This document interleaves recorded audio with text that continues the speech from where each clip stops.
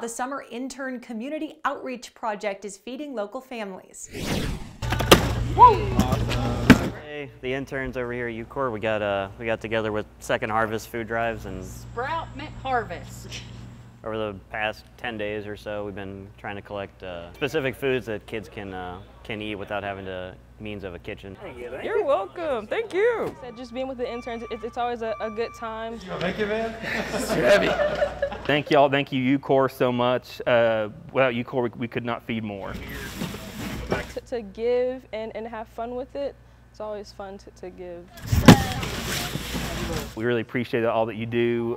Thank you so much for this van.